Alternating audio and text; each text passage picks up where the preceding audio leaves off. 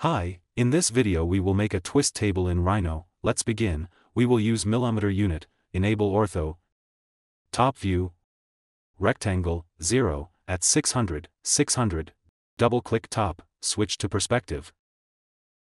Copy, 400. Loft. Drag seam point, enter. Offset, 50. Offset, 50, loft. Drag seam point, enter. Change view, shaded mode, select both poly surface, front.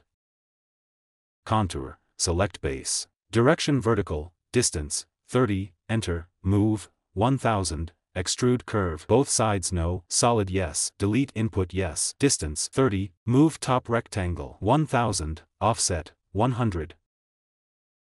Set point. Set Z.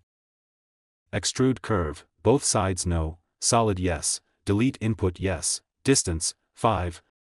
Select top surface, duplicate border.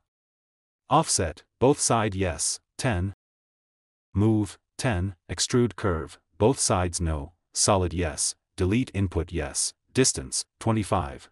Select closed extrusion, copy, 50. Boolean difference, select out closed poly surface, select in closed extrusion. Select closed extrusion, move, -50. Select twists closed poly surface, Boolean union. Delete other objects. Zoom selected, change view, render mode. Thanks for watching. See you in the next tutorial.